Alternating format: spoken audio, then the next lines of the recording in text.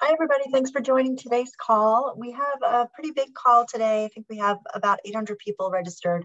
So I'm going to give it just a minute or two to give people a chance to get on before we get started.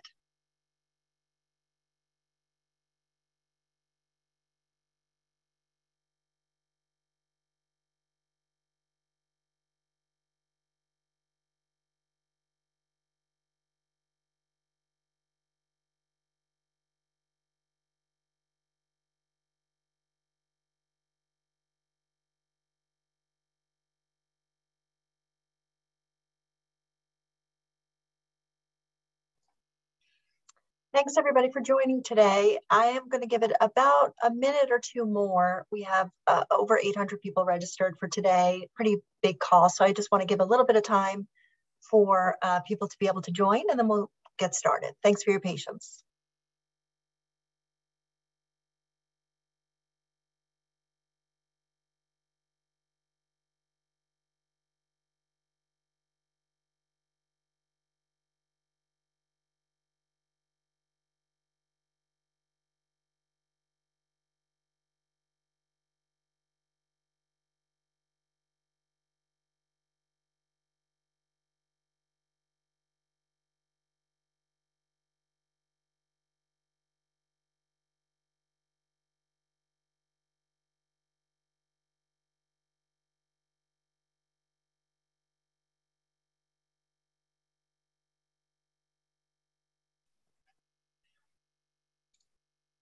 Okay, hi everybody. I'm Diane Yantel. I'm President and CEO of the National Low Income Housing Coalition. Thanks so much for joining today's HoUSed campaign call for universal, stable, affordable housing. We have a full agenda and a busy month ahead this February. Members of Congress and the White House are continuing, not so much negotiations, more like discussions at this point, on a scaled back Build Back Better Act. And the $150 billion in housing investments that we've all worked so hard to get to this point remain at high risk. So as you all know, the Build Back Better Act as a whole is effectively dead after Senator Joe Manchin said in late December that he wouldn't vote for or further negotiate on it. But Democratic leadership in Congress and the White House are pretty eager to identify any pieces of the Build Back Better Act that can get 50 votes. They'll cobble those pieces together into a scaled back bill, and they'll work to get it enacted as quickly as possible. So while the Build Back Better Act as a whole is dead, components of the bill aren't. And the Democrats are working pretty hard behind the scenes, under the radar, quietly, to find a compromise scaled back bill in the next few weeks or months as soon as they can. So that scaled back bill will pretty likely include climate investments, maybe expanded pre-K, maybe some funding for expanded health benefits, but the expanded child tax credit and the housing investments are at risk. And one of the really hard truths that makes this moment so challenging is, of those two, and if forced to choose, many Democrats would prioritize the child tax credit. So all of this leaves the $150 billion in housing investments really at very high risk of either being dramatically scaled back or cut altogether from a new bill. And there's been some talk of taking whatever components of Build Back Better that don't make it into a newly compromised bill and moving them forward as standalone legislation. But please understand that this is not a viable approach this year. A standalone bill outside of reconciliation would require 10 Republican votes and additional floor time during a very limited election year schedule in the Senate.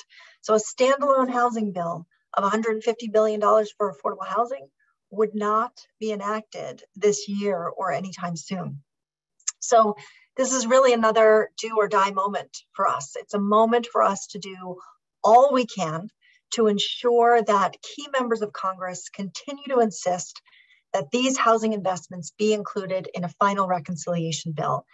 We've been here before. We fought this same fight just back in October when housing investments were nearly dropped from a compromised Build Back Better Act before it passed the House.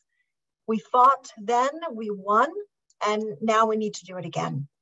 We cannot, we will not allow these housing investments to stall or be left behind. Not now, not when homelessness is increasing, when rents are rising, when public housing is deteriorating, and when millions of the lowest income people are struggling just to keep a roof over their heads. Congress and President Biden have a once in a lifetime opportunity to address homelessness, to repair and preserve public housing, to put the country on a path towards universal housing assistance, and we can't allow them to miss it. Remember and remind your members of Congress what's at stake. The $150 billion in affordable housing in the Build Back Better Act includes $65 billion for public housing repair and preservation to make nearly 1 million affordable homes that house predominantly people of color to be decent, quality, accessible, affordable homes. It includes $25 billion in rental assistance for over 300,000 new housing choice vouchers. It includes $15 billion for the National Housing Trust Fund to build or preserve over 150,000 homes affordable to the lowest income people. Taken together, it would be the single largest investment in quality, affordable, accessible homes for the country's lowest income people in history. So we have come too far to give up now. It's not over yet. But to be clear, this final effort is our most challenging yet.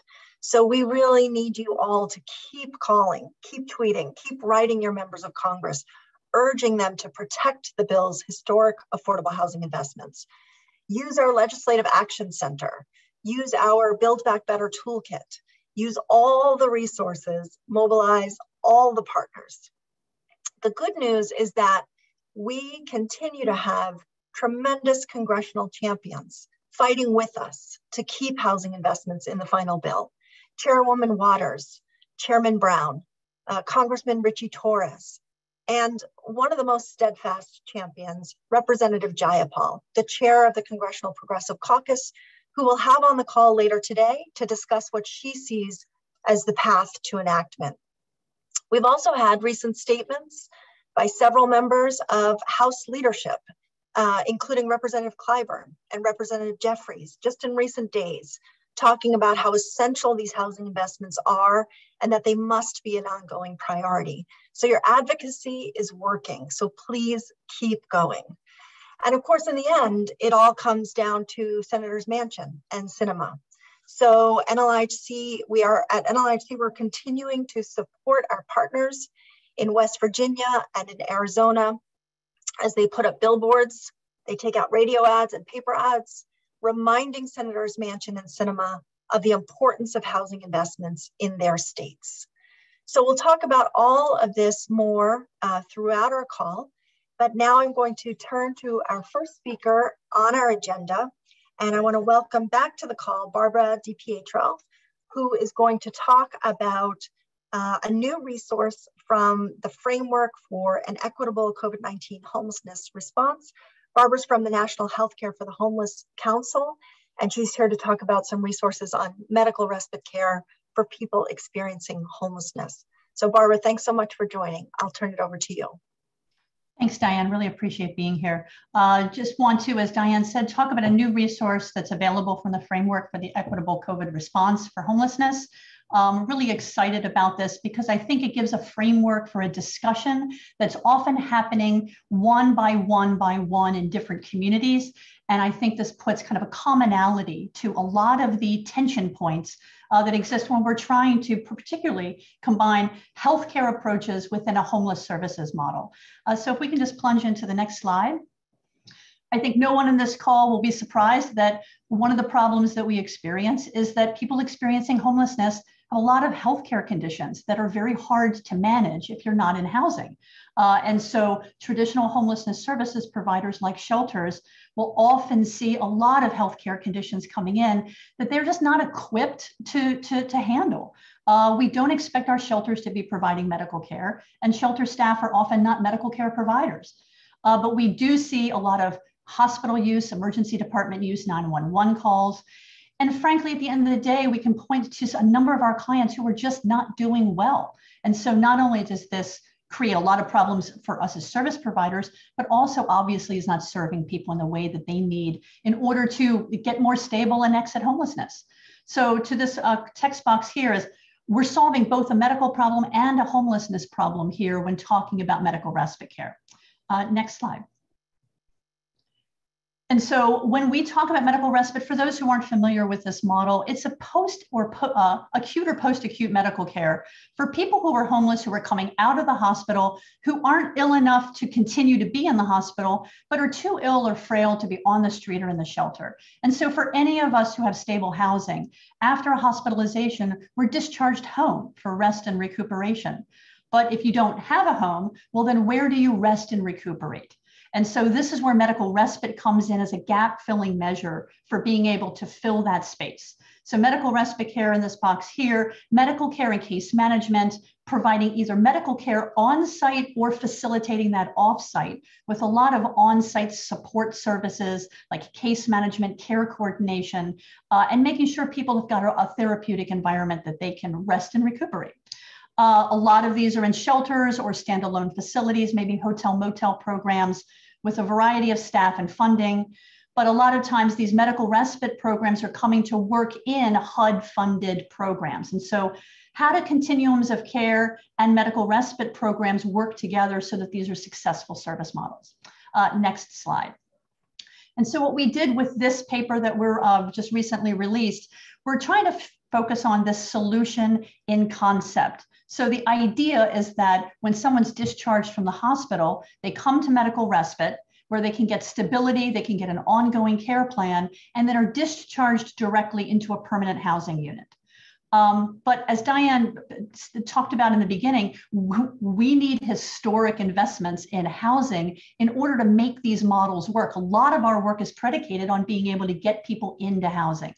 So unfortunately, if we go to the next slide, the reality often is that we can't realize the concept, is that yes, we can do recuperation and stabilization in a medical respite care program, but without having a permanent home, we often are in the position of discharging clients directly to the street or to the shelter. And so we'd like this to be part of more of a model of stability. Next slide, please. So the point of doing this, this paper was to try to put a framework to the conversations that are happening in many of our communities right now. We pulled together listening sessions with continuum of care staff and listening sessions with medical respite care staff. And we asked them, what's working well with your relationships and what are the tension points? Where do you experience your frustrating pieces? And so what we discovered in a lot of, in looking at the feedback is that everyone has shared desires.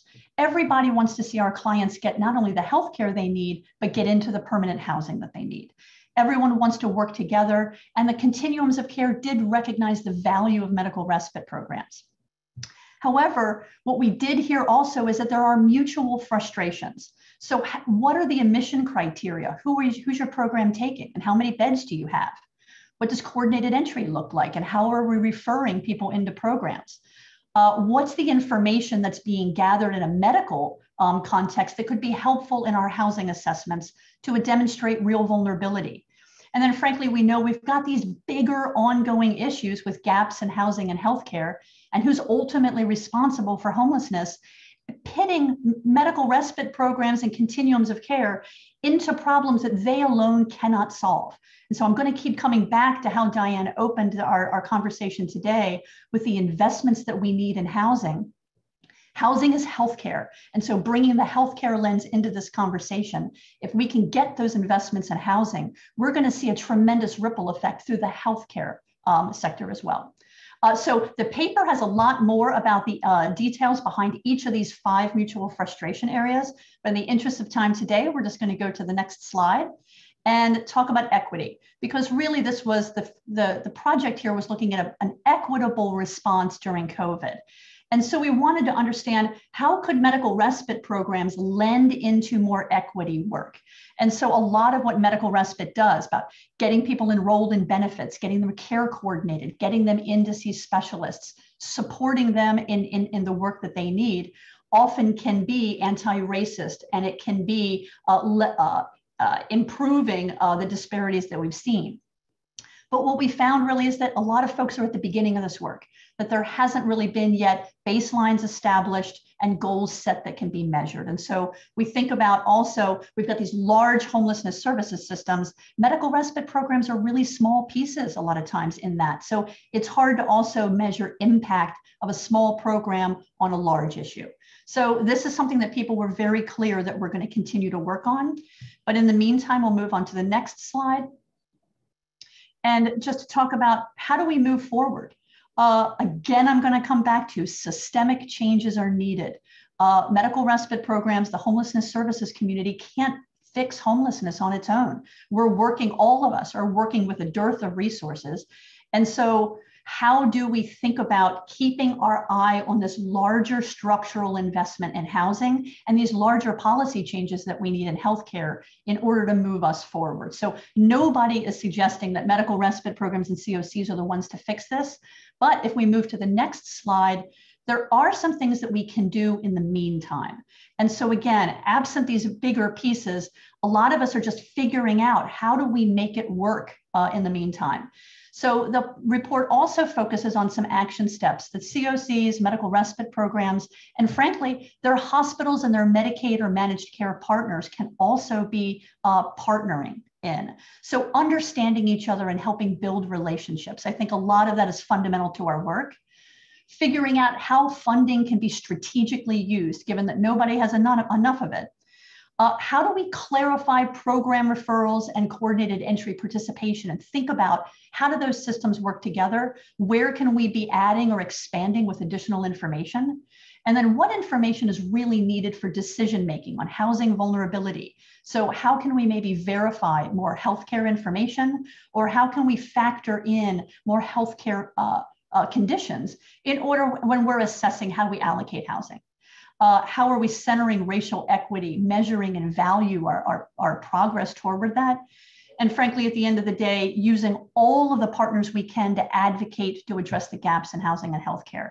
And this means bringing in insurance programs and hospitals, people who may have a lot of political capital to be able to raise the issue of why housing is so important to the healthcare conversations that are also happening. Next slide.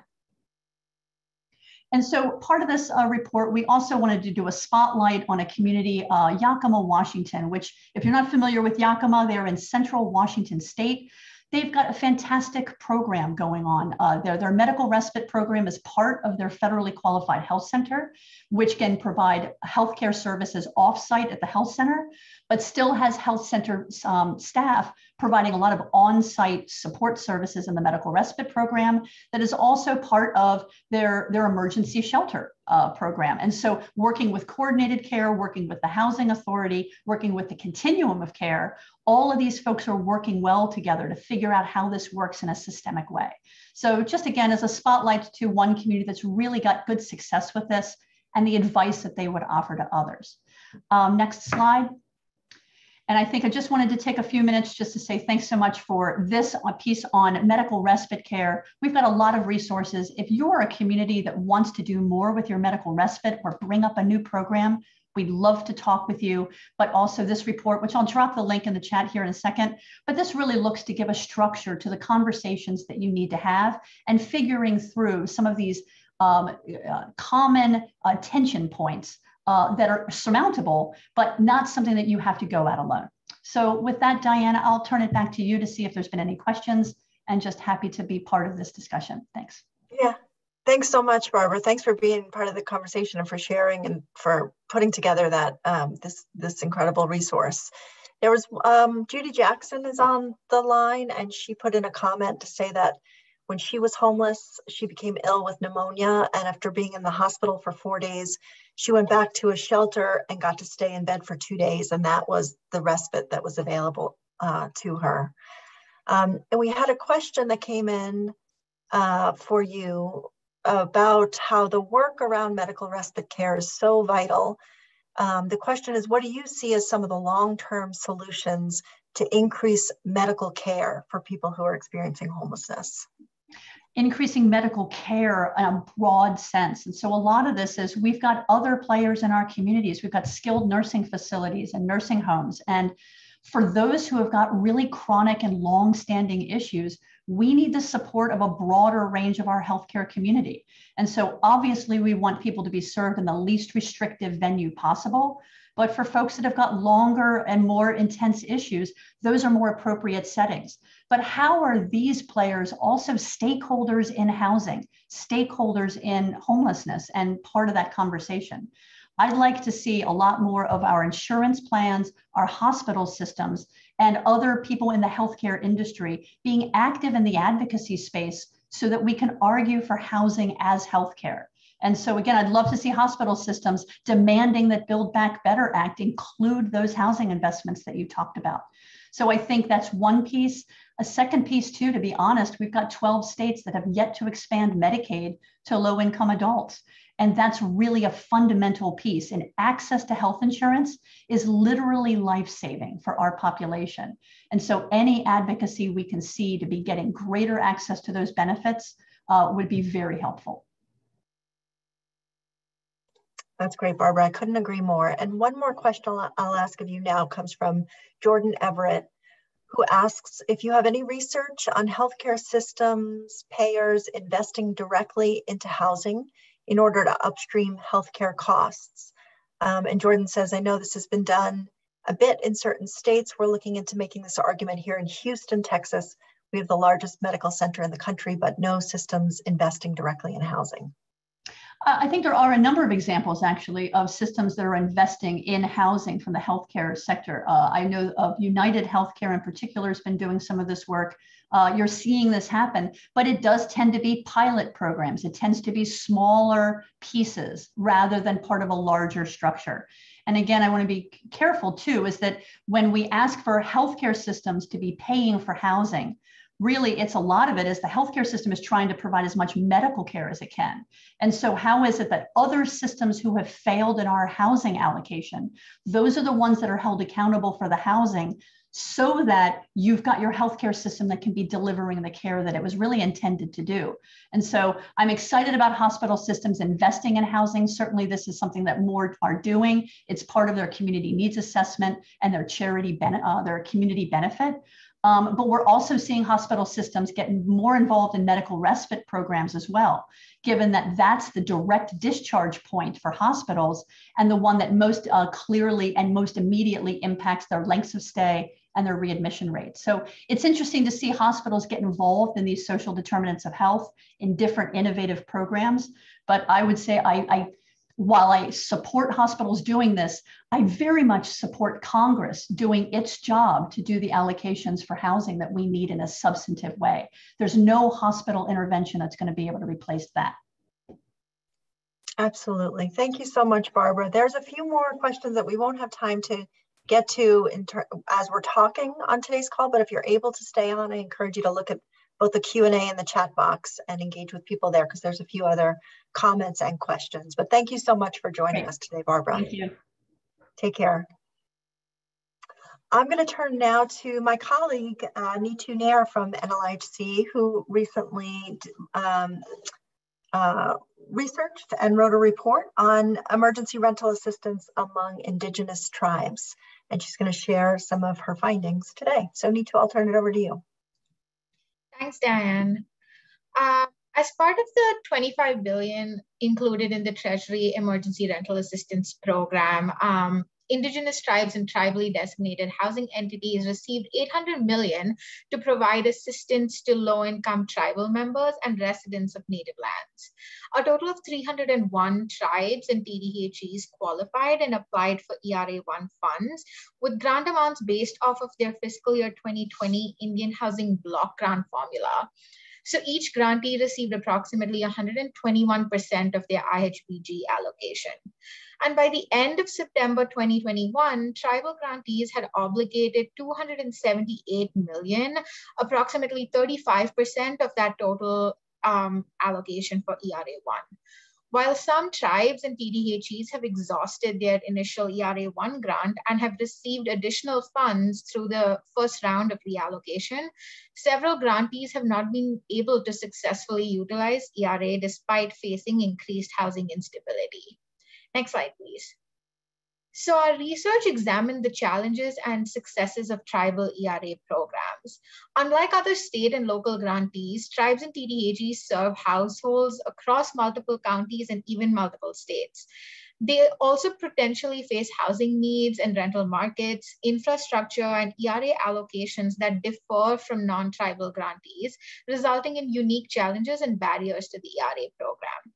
So this research used data from NLIHC's program tracking of 150 tribal ERA programs, as well as interviews with administrators of 6 tribal ERA programs. We identified and contacted potential interviewees based on 2 key factors: grantees with the highest and lowest total allocations, and grantees who had ERA programs online at the time of interviews. Next slide, please. So findings from this research can be classified into 4 main categories. The first one being initial differences in income eligibility as defined by the IHBG program, which typically supports tribal housing programs, and by the ERA program pose significant barriers for tribal grantees attempting to quickly set up and disperse ERA funds. Since several native lands cross multiple counties and even multiple state boundaries, IHBG typically allows grantees to use national median income limits or set income limits at the highest county limit. ERA, however, require these income limits to be set at local AMIs. This posed a significant challenge in multiple ways. One, administrators had to determine and use income limits for different applicants, while some larger programs with the capacity and infrastructure to verify eligibility across several county boundaries could extend their coverage to members anywhere in the country. Several smaller programs opted to restrict ERA coverage to fewer counties covered within their native lands to reduce that administrative burden of implementing this program. And this left several tribal households living outside of native lands to sort of find assistance from other local ERA programs. Secondly, fewer households were initially eligible for their ERA program as compared to other rental assistance programs offered by the IHBG program. This was primarily because local median income was often lower than the national median income limit. Many families, often in crowded housing and facing housing instability, did not qualify for ERA because their total household income exceeded the 80% local AMI threshold, whereas they would have qualified if it was the national median income limit. In addition to these initial restrictions in coverage and eligibility, some administrators also expressed concern about their ability to utilize their full ERA allocation because their immediate area lacked a robust rental market, which also likely contributed to uneven spending across tribal grantees. So while Treasury issued guidance in late August 2021, which modified the definition of income limits for tribal ERA programs to match the definition under the IHBG program, we heard that several administrators found that reviewing previously denied applications just added to the administrative burden for the program. Next slide, please. We also heard uniformly that having the necessary infrastructure to run a program of this magnitude was crucial for overall success. While programs with sizable ERA-1 allocations were able to utilize the 10% administrative capacity cap to build up infrastructure, smaller programs couldn't afford to cover the costs associated with increasing the capacity. Over half of all tribal grantees received grants of less than 1.5 million, resulting in less than 150,000 for administrative costs. Administrators had to then rely on existing infrastructure to disperse ERA funds, and as a result, several programs resorted to running offline programs with limited staff running ERA in addition to existing programs. Next slide, please. So in understanding initial restrictions of ERA funds and the administrative challenges in implementing these programs, strategies like the use of documentation flexibilities and the use of non-traditional applications became even more crucial in serving as many low-income renter households as possible. Programs that use self-attestations to document financial hardship related to COVID or to document income were able to disburse ERA funds more efficiently. Administrators also benefited from using fact-specific proxies or categorical eligibility, which reduced the need for additional documentation. Given broadband coverage limits and challenges with technological literacy among applications as well, a common program strategy was to provide accessible and constant support through call centers, as well as the use of innovative phone-based applications. In fact, we heard staff would record conversations, complete applications over the phone, read self-attestation forms out loud, and accept verbal agreements via electronic voice signatures as ways to offer more renter households the options to apply for ERA programs. Next slide, please. And finally, we found that more timely communication and resource sharing like template applications and ERA policy samples between Treasury and tribal grantees would have helped administrators, specifically those of smaller programs, quickly set up and disperse funds without additional administrative burdens. Treasury has since published resources as part of their promising practices for ERA programs. However, administrators said that they would most benefit from examples specific to tribal grantees, such as best practices on reaching rural households or strategies for addressing local challenges like overcrowding using ERA funds. Moving into reallocation, grantees caution that the need for additional ERA funds might not always be demonstrated by current spending patterns alone. Several programs indicated a need for additional funds to cover the administrative expenses, even while they had not really met the spending threshold to request more funds. This was primarily because that initial 10% cap on administrative costs left several grantees with insufficient resources to actually implement a program of this scale. One interviewee, in fact, explained that additional ERA funds would actually give them adequate resources needed to spend down their full ERA allocation and distribute the remaining assistance. Administrators suggested that Treasury should modify the way grantees could demonstrate additional need and expand the methods used to determine who could request additional funds as well. Next slide, please. So our research showed that smaller rental markets, infrastructure limitations, staff capacity, and in many cases, limited administrative funds presented unique challenges for tribes and TDHEs implementing ERA programs. But despite these significant challenges, several tribes and TDHEs adopted best practices like the use of documentation flexibilities and employed strategic partnerships to sort of minimize the administrative burden and better serve as many low-income renter households possible. So if the full report is available at this link, and I'll drop it in the chat as well. But if you have any further questions, feel free to email me at nneir@nlihc.org, and I am happy to answer any questions here and offline as well. Thank you.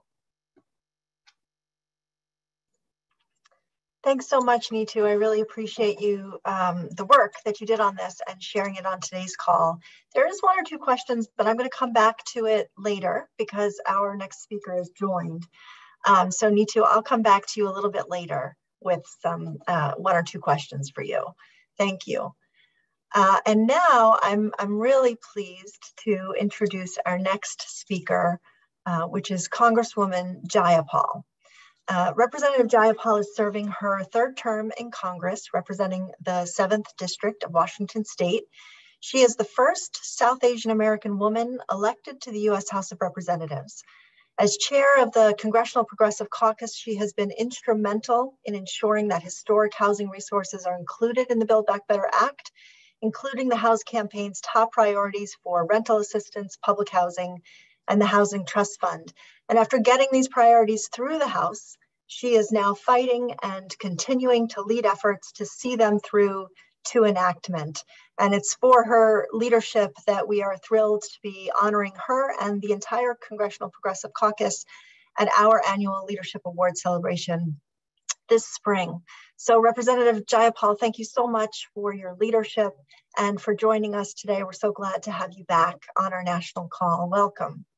Diane, thank you so much to you and the National Low Income Housing Coalition. We simply could not have gotten this far without all of you, all the movement advocates that have the smarts and the push to be able to help us do something truly transformational. And so I know that we're not all the way to the end yet. And I know we're going to talk about that today, but I did just want to say thank you so much. And of course, I and the Progressive Caucus are humbled and honored to receive the award from you all. It really is this coalition that deserves the award for just your brilliant work and your partnership with us. So thank you so much. Well, thank you so much. And you know, you have been, Congressman Jayapal, you've just been such an incredible champion for these critical housing investments to address homelessness, to repair public housing, to put the country on a path towards universal housing assistance. So can you tell us why you see these investments as central to the progressive agenda?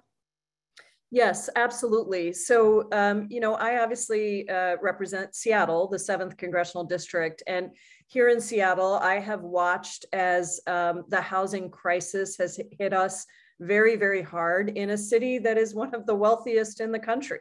And yet we see increasing numbers of people who need housing assistance, who can't afford housing, who are on the streets and unable to get that housing first, which is necessary for so much else. And so this has been a passion of mine for actually a long time. I've worked with a number of our housing partners here, whether it was around creating more supportive long-term housing for people who have a number of different vulnerabilities. Right here in my neighborhood, actually, it was one of the activist things I was doing almost 20 years ago, to now as a member of Congress, where I feel like this is the critical piece that is at the center of so much else. That is why we endorse a housing first model, because we're facing crises from so many multiple levels with COVID, with climate, with evictions.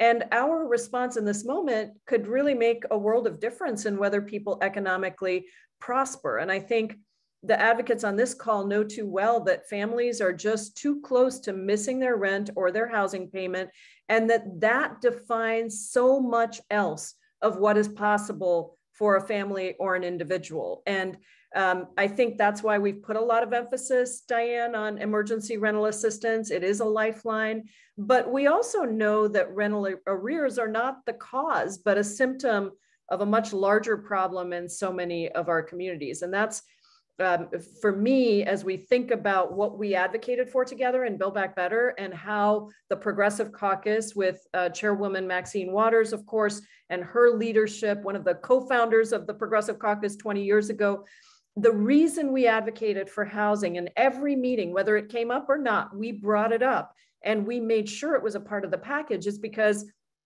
if we can keep our families stably housed, then it means that we can look at so many of the other holistic pieces that a family or an individual needs. And looking at the housing crisis holistically is the thing that we really need to do. So that's why I'm passionate about this, and it's why I've introduced my Housing as a Human Right Act with your support and your guidance and your input, because I really believe that it's about how we look at this. Housing is not something that comes later. Housing has to be there at the very beginning, and then we can build an array of supportive services around that, but treating people with dignity and respect in that process is absolutely critical. Absolutely. And so speaking of Build Back Better, you know, it was so discouraging to all of us to have the bill as a whole effectively killed last year when Senator Manchin announced that he wouldn't vote for it. But I, like you, still really believe that a deal is possible, if not likely. There have been a lot of recent news reports and intel that indicate that the housing investments aren't on the short list of things that Senator Manchin would support in a scaled back bill.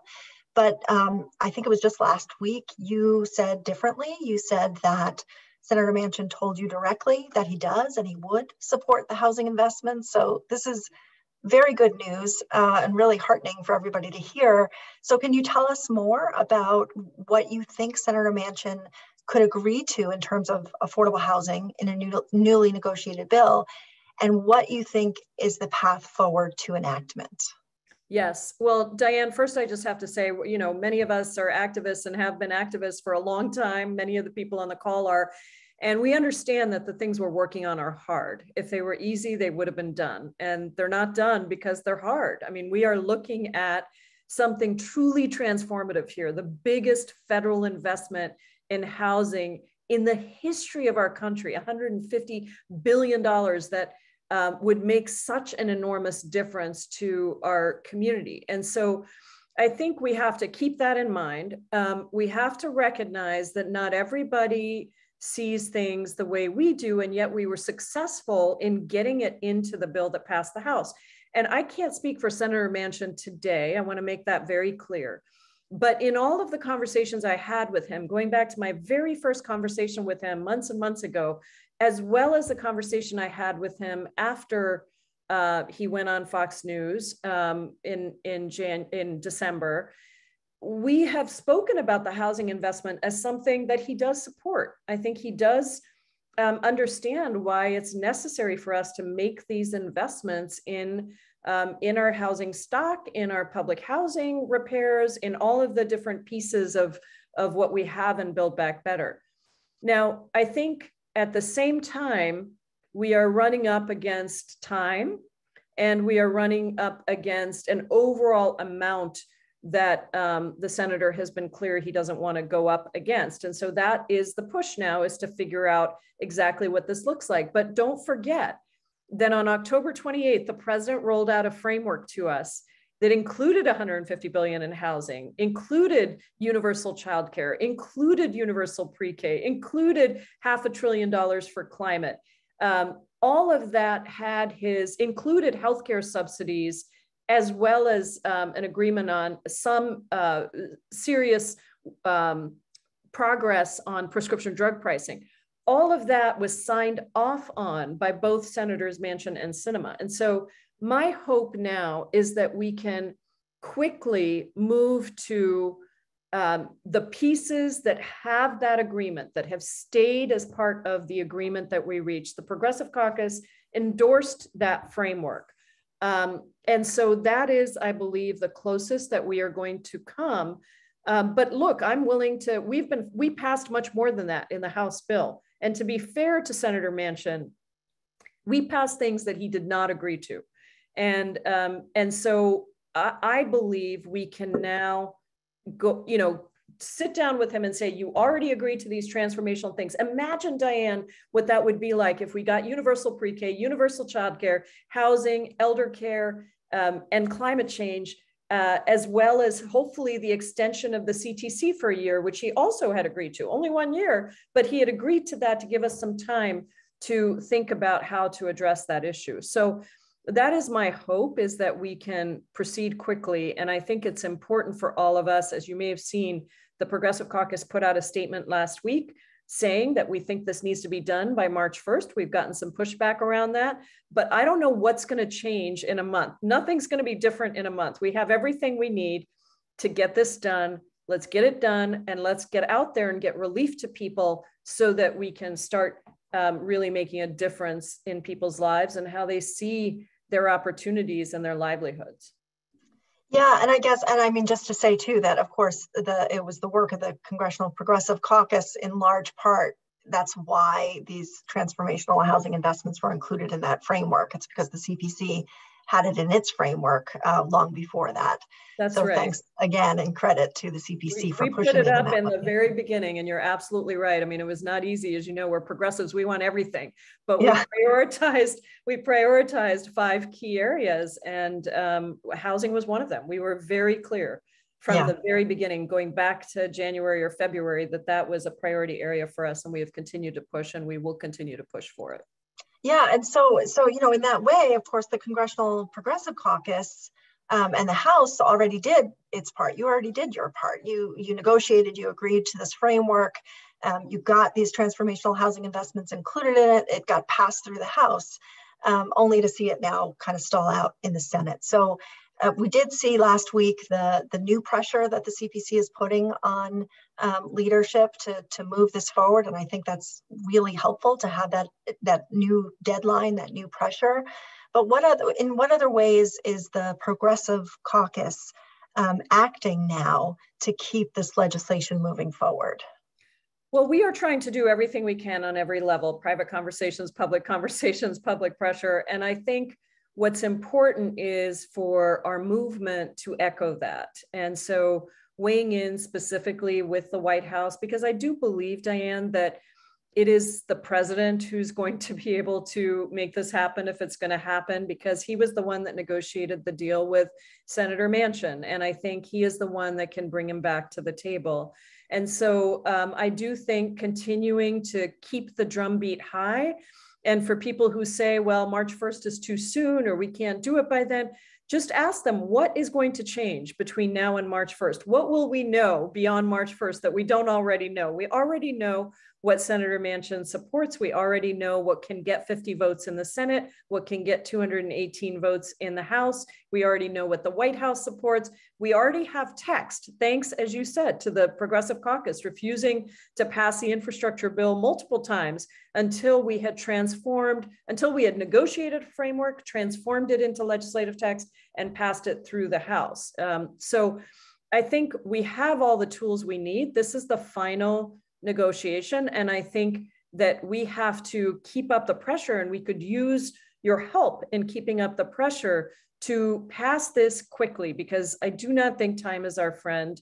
There are many other things on the Senate's desk, including a very important Supreme Court nomination, that all of that is going to take the attention very soon. So I feel like we have a very short window, and anything you all can do to encourage the White House, encourage the Senate. And I've been in conversations with a number of senators who feel the same way, who said to me, Pramila, don't stop, keep pushing. March 1st is the right deadline. In fact, a couple of senators said to me, we should really be able to get to an agreement in the next week.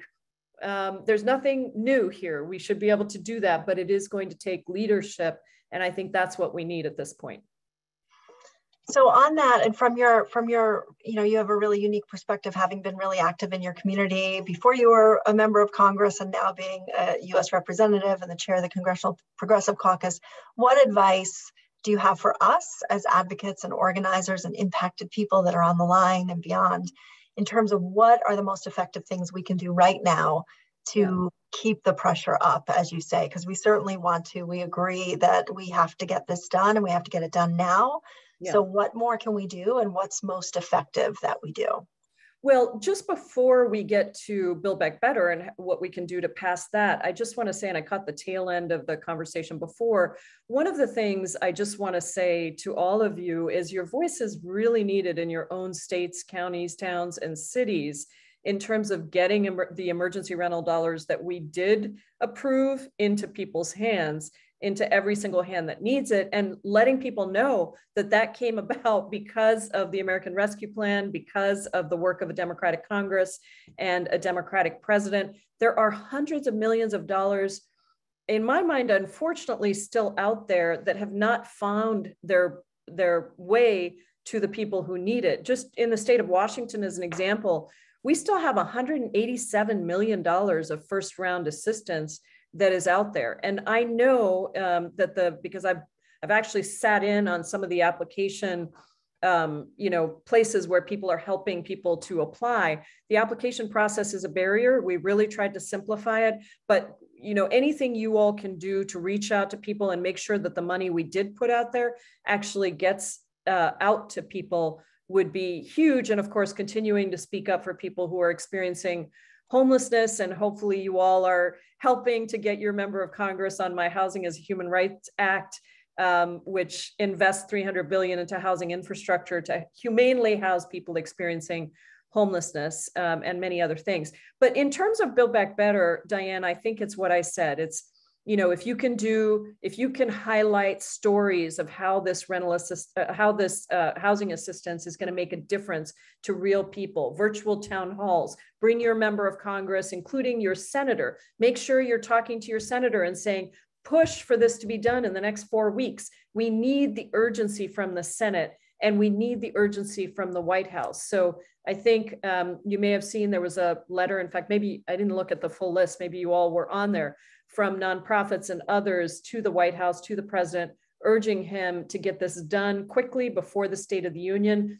That is the kind of pressure that we need to see, and that we need your senators in particular to feel, you know, to be able to move this forward quickly. So we have a relatively short window of time here before I think we lose even more momentum, and we can't afford that. So pump up the volume, your letters, your calls, your virtual town halls, your storytelling. Those are the things that are going to move the needle right now. Well, we will. And thank you. And you too, please keep fighting. We've got your back. We're behind you all the way. I hope you can get a chance, or your staff can get a chance to look through the chat and the Q&A. There's so many people saying thanks to you, lots of your constituents that are on the line as well. And I want to echo and just say again how grateful we are for your leadership and your support and all of the work that you've done to get us this far. When we are successful in getting Build Back Better enacted, there'll be so much more to do, and so much of it is included in your Housing as a Human Rights bill. So we look forward to continued partnership and continuing to work with you until we end homelessness and end housing poverty once and for all in our country. Thank you so much, Congresswoman. Thank you so much, Diane. And thank you to everybody on this call for everything you do. I am so proud to be in this fight with you, and I will not stop fighting. If you know me, you know that is true. So here we go. I believe it. Let's get it across the finish line. Thank you so much. Take care. Thank you. Bye-bye. Bye.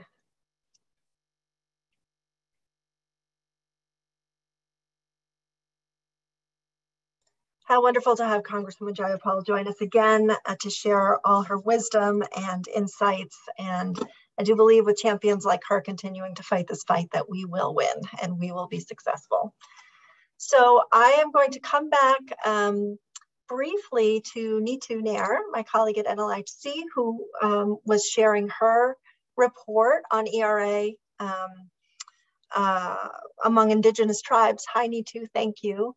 There is one question that I'm going to ask of you.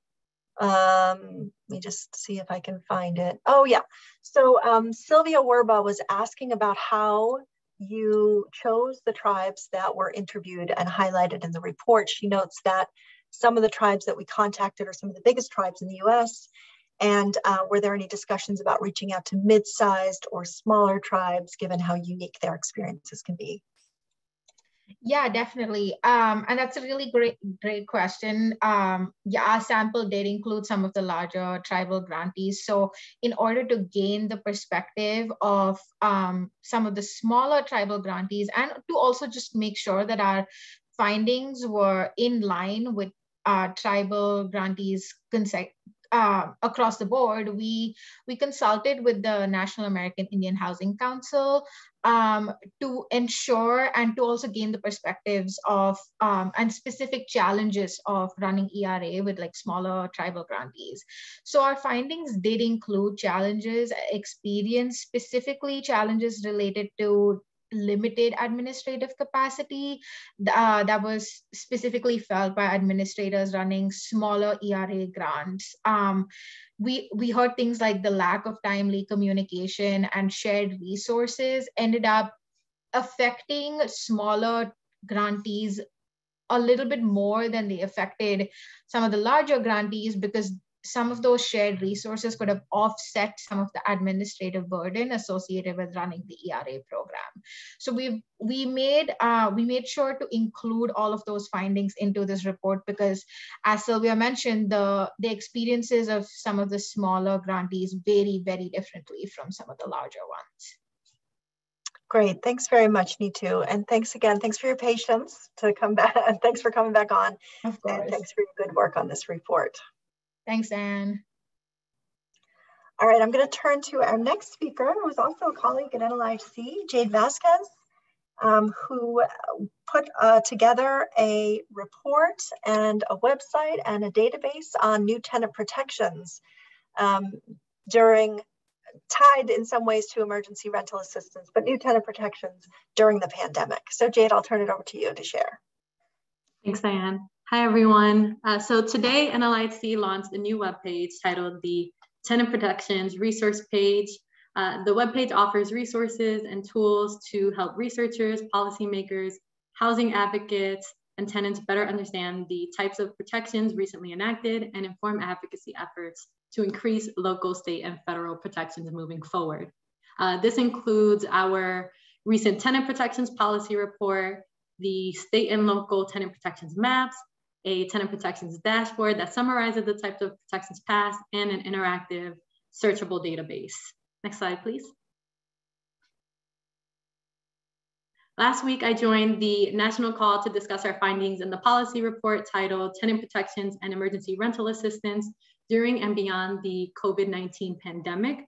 The report provides a descriptive analysis of laws and policies related to tenant protections and emergency rental assistance that have been enacted or implemented by states and local governments in 2021, as well as NLIHC's recommendations to strengthen protections at the local, state, and federal levels. The public health emergency and resulting historic aid to renters have fundamentally shifted the housing landscape in the United States. In addition to the federal moratorium and availability of emergency rental assistance, state and local jurisdictions across the country have recognized the critical role tenant protections play in preventing evictions and ensuring housing stability for the lowest income and most marginalized households. 30 states and 59 localities passed or implemented more than 130 new laws or policies to protect tenants from eviction in 2021. 6 executive orders and 16 court orders were signed, 78 state and local laws were passed, and 33 ERA programs enacted policies that provided additional protections to tenants. Next slide, please. So the types of tenant protections included in this resource are state and local eviction moratoriums, pauses on the eviction process to allow for ERA processing, mandates to increase information about ERA and limit tenant fees, increases to tenant representation during the eviction process, such as right to counsel and increasing government funding for legal aid, and protections that reduce discrimination and promote housing stability, such as source of income discrimination laws and sealed or expunged eviction records legislation.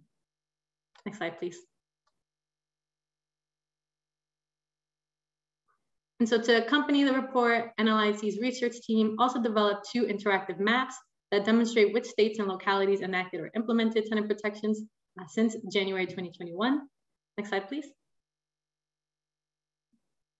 And in addition to listing the types of tenant protections in each state, the state tenant protections map also includes the number of renter households in each state, the number and percentage of renters behind on rent in each state, and the percentage of low income or cost burden households served by the ERA program within the state.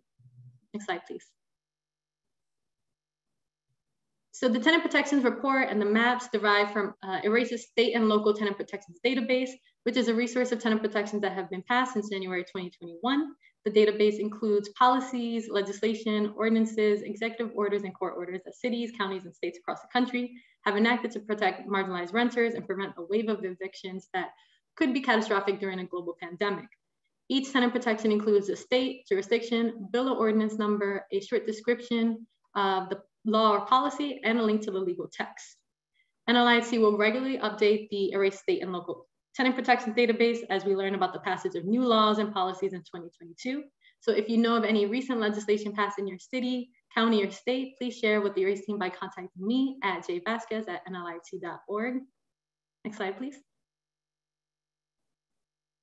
And to make the information provided in the database more user-friendly, our team at NLIHC added some new features to the research page, including a tenant protections dashboard, which summarizes the protections passed by jurisdiction, the type of authority used to implement them, whether it's an executive order, court order, ERA program, or legislation, and the nature of the protections, such as eviction moratorium, right to counsel, or source of income discrimination law. Next slide, please. And then the other tenant protections resource is the searchable tool that allows you to sort tenant protections in various categories. including the state and local jurisdiction, the implementing authority, the type of tenant protection. And so I wrote an example here. So in the photo, you can see that I typed in Connecticut in the search tool. So I would be able to see all of the tenant protections passed in the state beginning January 2021. And then I was able to further filter to see if there was any sort of right to counsel legislation, which there was. So you can see that I filtered it by legislation and then also by category. Yeah, so next slide, please. And so our goal with the tenant protections resource page is to demonstrate how states and localities are using their power to advance housing as a human right, while encouraging the federal government to scale up these tenant protections by passing national legislation. Emergency rental assistance and the short-term protections tied to it will eventually expire, but the long-term tenant protections like source of income discrimination laws, right to counsel, shield eviction legislation, and good cause eviction legislation will outlast the pandemic. We hope that the tenant protections resources provided can serve as a guide to housing advocates and policymakers looking to pass similar protections in their own jurisdictions, as well as inform struggling tenants living in these jurisdictions of their rights. We believe that this whole of government approach is crucial to meaningfully addressing our nation's housing affordability crisis, prevent evictions, and end homelessness once and for all. Thank you. Terrific. Thanks so much, Jade. We don't have any specific questions, but we do have a few people putting in the chat box how much they appreciate this resource and how helpful it is. And I would agree, so great work, Jade, and to everybody on the Erase team at NLIHC. And I want to underscore and reiterate what Jade said, which is that we can make this as useful as possible if you all let us know what's missing. So do reach out to Jade. She'd love to hear from you if there's anything missing from here or that can be added. Thanks very much, Jade. Thank you. All right, I'm going to turn now to field updates, and I'll start with Kendra Knighton, who is a policy associate at Idaho Asset Building Network. Kendra, thanks for joining. I'll turn it over to you. Thanks, Diane. I'm very happy to be able to join you all to give you an update today. So like Diane said, my name is Kendra Knighton, and I work with the Idaho Asset Building Network. We are a policy advocacy organization based out of Boise, Idaho, and advocating for affordable homes is one of our primary focuses. So our legislative session here in Idaho started in the beginning of January, and we knew going into this session that housing was going to be quite the hot topic. And for the most part, we have seen that be pretty true already. So leading into the legislative session, we scheduled our very first our very first housing advocacy day at the Capitol. And that is an event that we hosted last Monday. Due to, just wanting to make sure that folks were comfortable in participating, we did decide to do a hybrid event. And overall, it was a pretty successful event. We did have a few people who chose to participate in person, and they were able to meet with over a dozen lawmakers throughout the day. And we had about 100 people participate virtually. And overall, we had over 500 emails that were sent to lawmakers using our action tools. So we were very excited for that event to be as successful as it was, and able to kind of stay ahead of the messaging on housing and educating our lawmakers on the issues related to it. So we have a pretty robust policy priorities list this year. Like many of you, one of our main priorities is ensuring that the second round of emergency rental assistance is approved by our legislature. Last year, we did quite a bit of work to ensure that that first round was approved, and it was a pretty difficult process, to be honest. We had to do quite a bit of education with our lawmakers and talk to them quite a bit about how much rental assistance was needed and how much good it could do in our communities, especially during the pandemic. So this year, we are hoping that the education that we did last year, as well as the significant benefits that we've seen from our emergency rental assistance program, will be recognized by our lawmakers, and that the approval of the second round will go much smoother. Another policy priority that we are very excited for this year is the governor's proposal to commit $50 million of the state's fiscal recovery funds to the development of affordable homes. So this is not only a significant amount of funding for housing in Idaho, it's a historic amount of funding. Idaho is one of the few states that has not dedicated any funds to our State Housing Trust Fund. And for the most part, the state has relied on federal and local programs to address housing issues. So this proposal coming from the governor's office is something that we are very excited about, and we are very grateful for him for doing that. And we are now working with his office quite a bit to ensure that whatever program they design to administer these funds benefits renters with the lowest incomes and includes the voices of impacted Idahoans and marginalized communities. Another very exciting bill that we've already seen come up was introduced by Senator Melissa Wintrow and has bipartisan support from both chambers. And this phenomenal bill would enable homeowners and tenants to voluntarily update housing covenants that include racially restrictive language. So I know many of you know about the legacy of racism and discrimination in housing, and this would be a significant step in Idaho to remove that language from deeds and covenants and just remove that from properties as they're being transferred. We also have several bills that are quite harmful that would also start to hurt some of the few renter protections that we do have in Idaho a step backward. So we are working quite a bit to oppose those, and again, reach out to our lawmakers and educate them about the need for stable housing and effective renter protections. So with that, I would just like to say thank you again for including us in this call, and I'll pass it back to you, Diane. Thanks, Kendra, and congratulations on your successful event and your successful advocacy. I had a question, and then there's actually kind of a follow-up question that just came in via the chat box, but the $2 million that is going towards affordable housing in Idaho, did you say, is that from the state's state and local fiscal relief money from the American Rescue Plan? Sorry, I'm afraid I might have misspoke. It's $50 million, 50, and it would be from the misheard. state fiscal recovery funds from the American Rescue Plan Act. That's great. And then Gail Tillman is asking, how much housing does that translate into in Idaho? So that's a difficult question to answer at the moment because the governor's office is still coming up with exactly how these funds would be administered and what types of projects they would fund. So once we know a little bit more about the specific programs and way that they plan on distributing the funds, we'll be able to get a better sense of how much housing that will actually be able to provide. Great. Well, congratulations again on your successful advocacy, and thanks for sharing it on today's call. Thanks, Diane. Take care. All right, I'll turn now to our next field update, which comes from Los Angeles. Jonathan Jaeger, or Yeager, you can correct me, is staff attorney at Legal Aid Foundation of Los Angeles. Jonathan, I'll turn it over to you. Thanks so much, Diane. And we can go to the next slide or two. I'm here to talk today about what is going on in Los Angeles. As I think someone mentioned in the chat, there was a pretty significant vote last week to extend our protections here in LA County.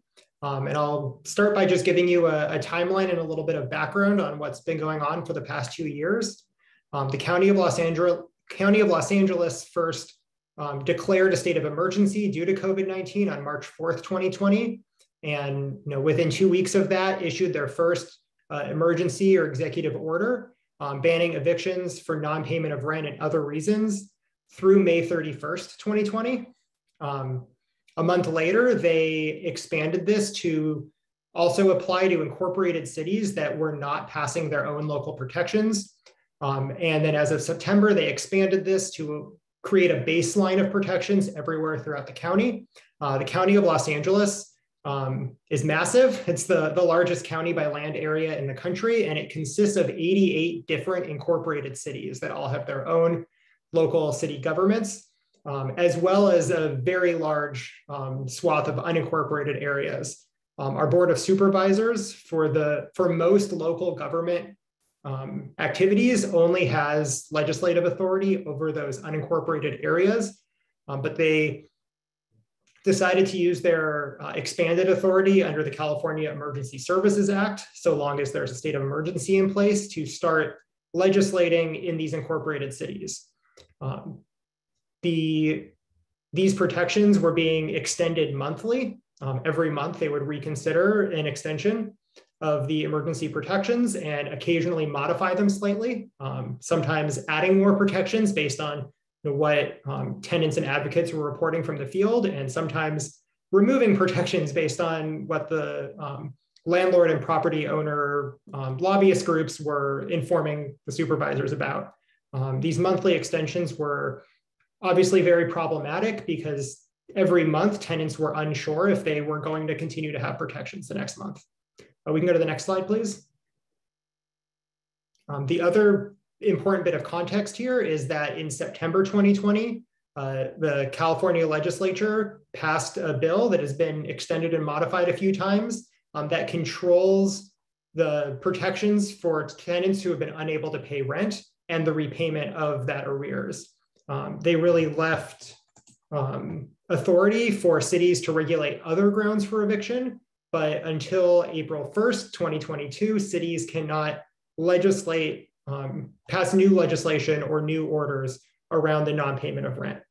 Currently in California, we don't have any deferral of unpaid rent since about October of 2021, but we do currently have a state law that delays eviction lawsuits if there's a pending application for emergency rental assistance. Next slide, please. So the vote that happened last week is the culmination of a long process that was kicked off in late 2021. Our Board of Supervisors requested a report on how to wind down these protections, seeing that in October, November 2021, our COVID numbers were going down, and they wanted to, they recognized that they couldn't simply eliminate everything in one day, and they wanted to understand what the best way to slowly ramp down the protections were. They were set to expire today. Then the board, the departments came back with a 3-phase plan, phase 1 through the end of May, phase 2 through the end of this year, and phase 3 through the halfway through next year.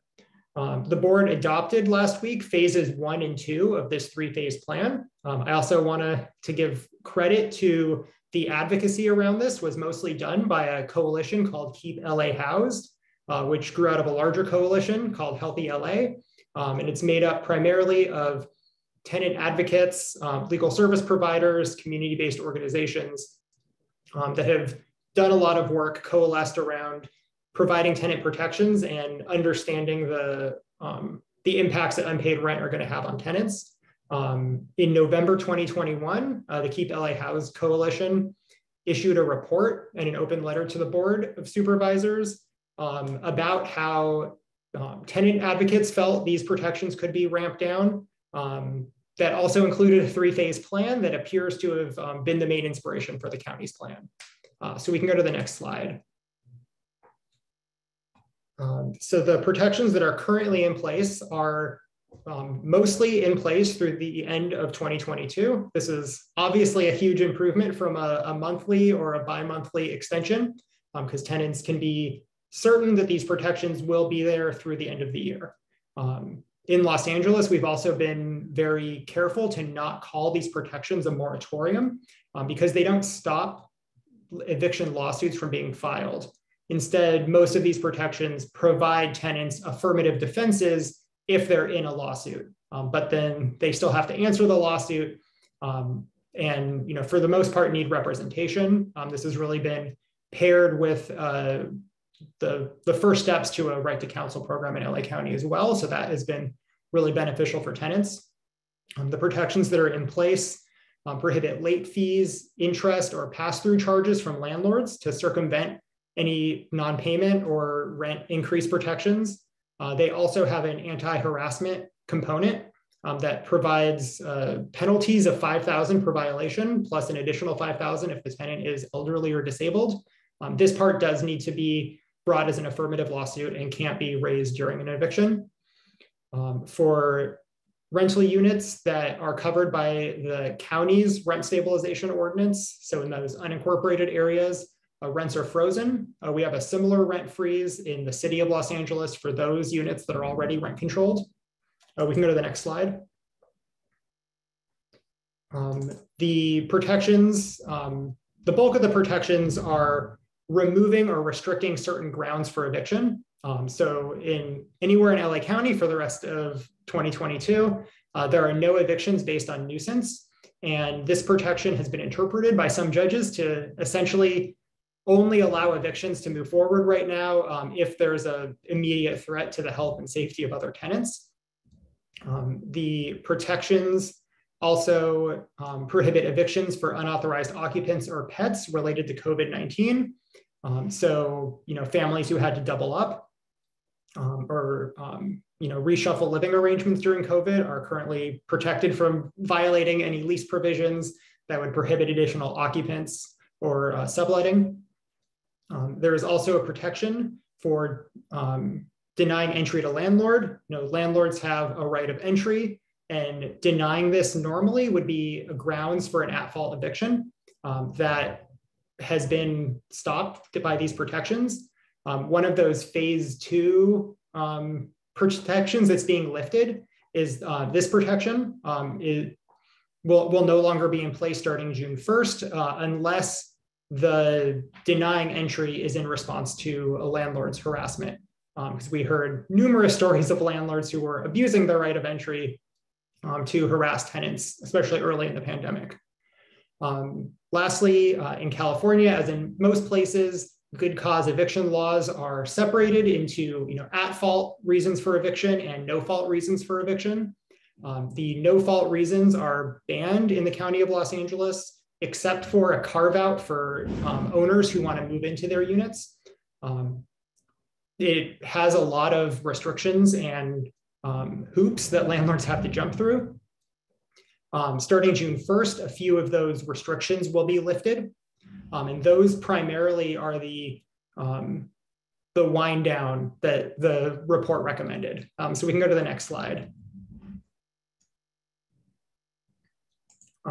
The other component of this, which as I mentioned, is coming back only as of April 1st because of state law, is protections, again, in LA County for non-payment of rent. Now, these protections only apply prospectively, so that it doesn't affect any rent that is currently in arrears. Tenants who are unable to pay rent for any of these months going forward are required to notify their landlord within 7 days of the rent being due that they have a COVID-related financial impact, and if required, that they are below the income threshold, they can self-certify that these are true and they don't need to provide any proof or even explain what their COVID impact, which type of financial impact they have. Tenants who invoke these protections have 1 year to pay any rent that is unpaid. After that 1 year, landlords can only collect that rent in a civil action to collect the debt. They can't bring an eviction lawsuit and displace the tenants for not paying that rent. For April and May, this protection applies to all tenants. Starting June 1st, as we move into phase 2, is only applies to tenants who are below 80% of the area median income in Los Angeles County. Though in Los Angeles County, the area median income is pretty high, and 80% AMI for a single person is about 2 times the minimum wage. So looking ahead to what we see next on the horizon, it's likely that the county will vote on the phase 3 protections. Phase 3, as they drafted it, is a very large drop-off in protections. It removes everything but the non-payment of rent protections for low-income tenants.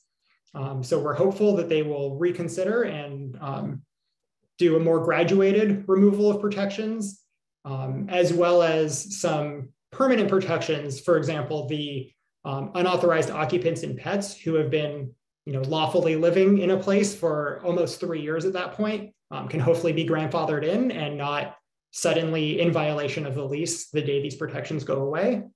The Board of Supervisors also called for a report about lessons learned from the pandemic, how we can improve our local tenant protections, both the permanent ones in the county and how the county can use its influence to encourage permanent and hopefully consistent tenant protections across those 88 cities in LA County. As you can imagine, it is kind of a patchwork of protections, and advising tenants becomes very difficult because you need to understand kind of exactly which side of the street they live on to see which protections they have.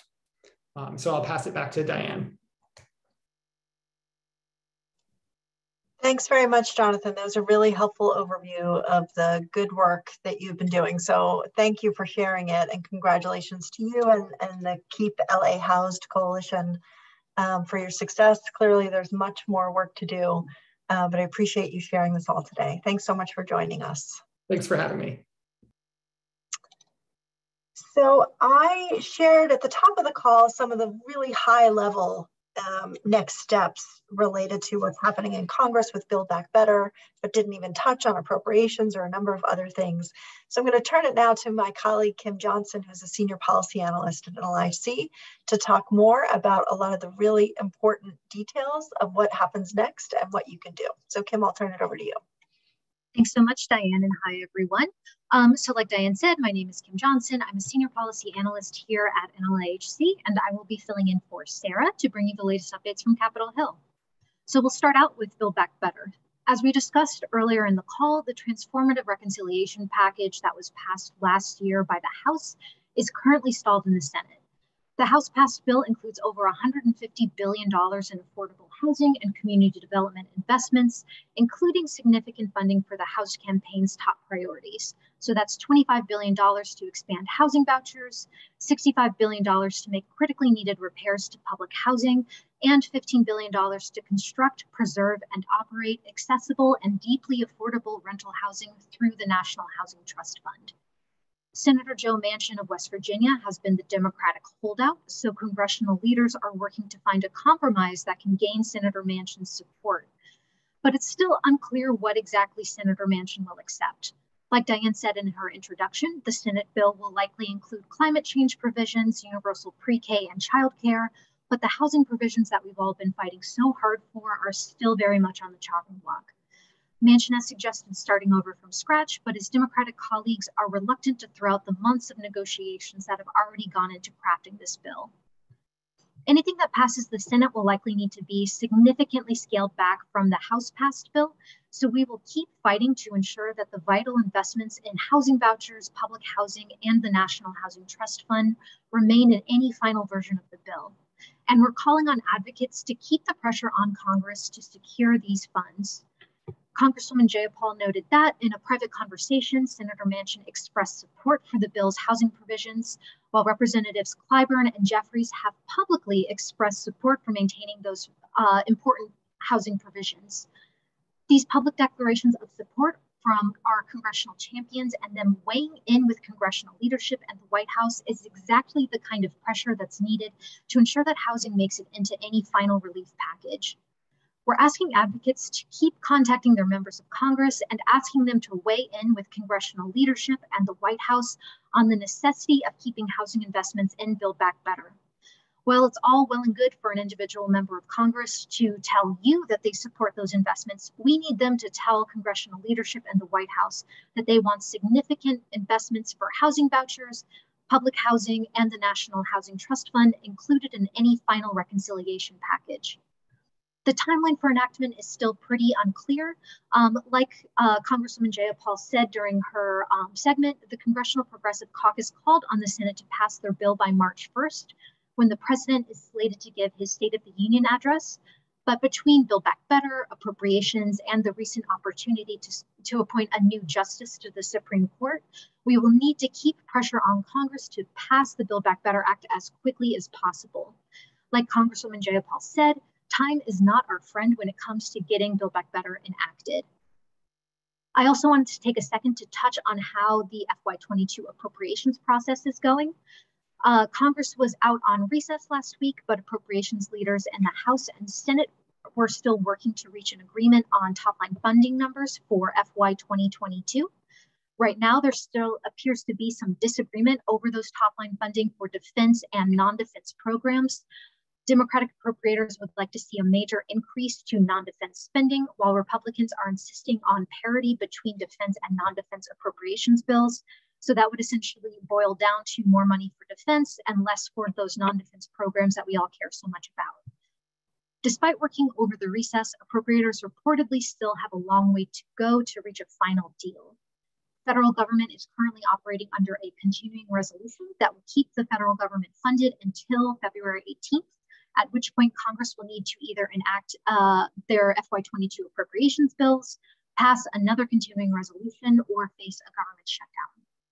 Without a deal on top-line funding, it is likely that Congress will pass another continuing resolution to extend government funding for at least another week to buy themselves more time to finish their FY22 appropriations work. There also remains lingering threats of a full-year continuing resolution, which would lock in FY21 funding for another fiscal year. Long-term continuing resolutions can have disastrous consequences for affordable housing programs.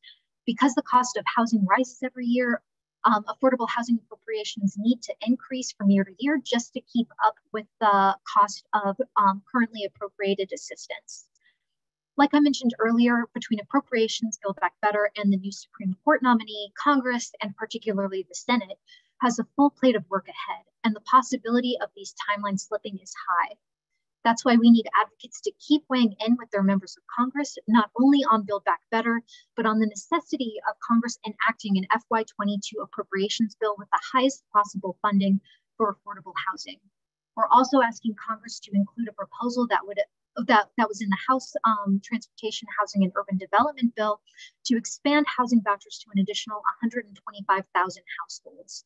I believe my colleague Elena has been posting links in the chats for advocates to take action.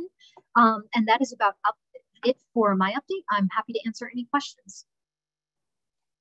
Great, thanks so much, Kim. We don't have any specific questions right now, but I appreciate the overview and the details. Thank you. And I think maybe there's no questions because we got it through loud and clear throughout the call. We said in multiple ways, and you've heard from multiple people, just how important this moment is and just how critical it is that you keep reaching out to your member of Congress. Our advocacy is working. There's no doubt about it. We are closer than we've ever been to this level of transformational housing investments that would make a tremendous difference in the lives of people with the lowest income and the most marginalized people. So please keep it up. Keep reaching out to your member of Congress, even if your member of Congress has already told you that they're on it and they're on your side. Stay in close touch with them. Ask them what specifically they're doing to weigh in with leadership and with the White House to ensure that these critical housing investments remain in a newly negotiated bill and are enacted this year. So thank you for all of your incredible advocacy. Please keep it up. Thanks for joining today's call. Take care, and we'll see you again next week. Bye-bye.